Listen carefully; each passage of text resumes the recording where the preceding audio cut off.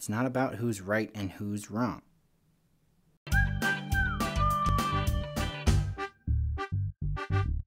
Hey guys, it's me again, Douglas, and today I wanted to talk to you guys about loving your neighbor.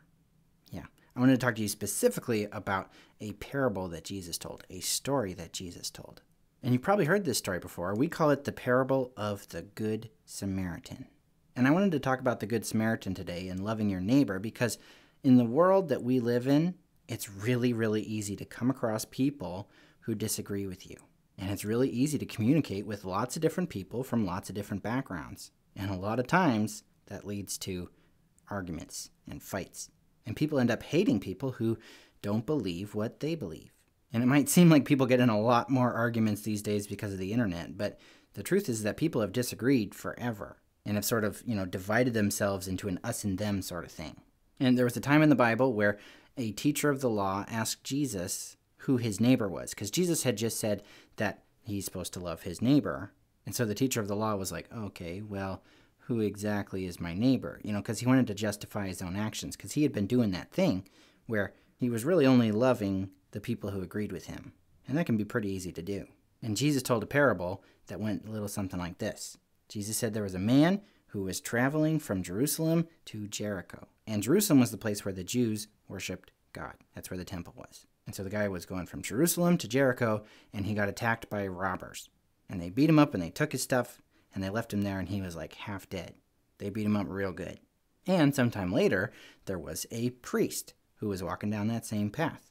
And when he saw the man in the road, he walked around on the other side so he wouldn't get too close to him, and he just kept going. And then later, there was a Levite who was walking down the same road, and he did pretty much the same thing that the priest did.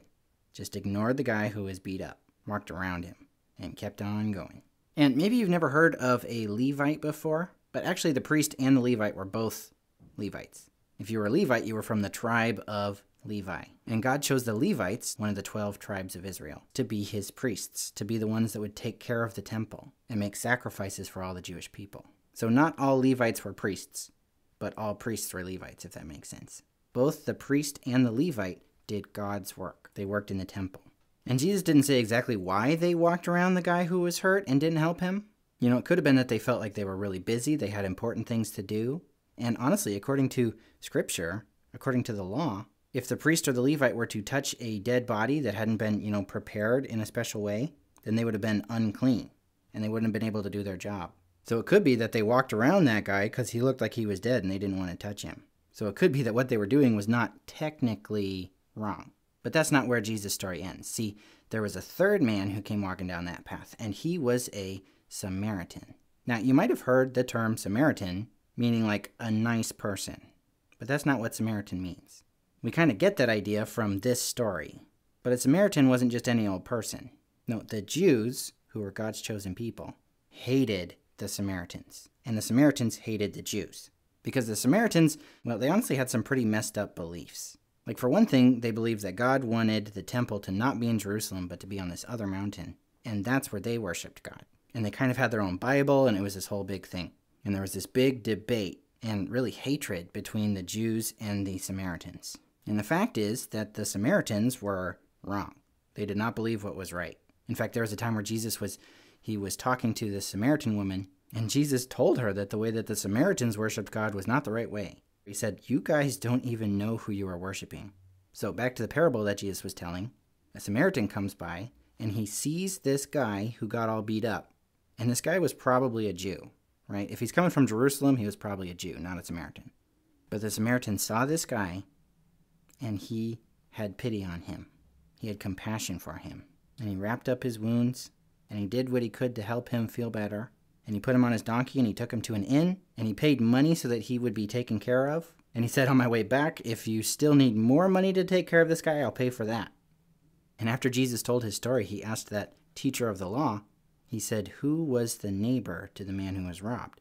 And the guy said, the one who had compassion on him, the one who had mercy on him. And you know what? The hero in the story that Jesus told was not one of the quote-unquote good guys. The hero of the story was the person who was wrong, the person who did not believe what was right, but he did what was right. There's two main things that I think we should learn from this parable. One is everyone is your neighbor. When God says love your neighbor as yourself, he's talking about everyone. And I mean everyone.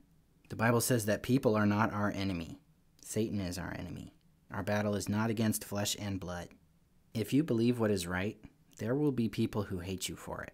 Those people are your neighbor. And it's very important to love your neighbor, even if they disagree with you. And the other thing that I think is important for us to learn from this story is that it is never okay to make excuses for not helping those in need. It's not your job to help everybody in need, but it is your job to help those that God puts in your path. The priest and the Levite and the Samaritan all had one thing in common. They all came across someone who was hurting and needed help. But the priest and the Levite, they went around him. They avoided him. So you might not be able to help everybody, but there is no good excuse for avoiding those people that God has put in your path. God wants us to love our neighbor. And it doesn't matter what they believe. It doesn't matter where they live. It doesn't matter what they look like. It doesn't matter if they hate your guts. If you find someone who is hurting and in pain, maybe they're scared or angry, God wants us to share his love with them. You don't have to agree with people to love them, but they are your neighbor. And God says to love your neighbor as yourself.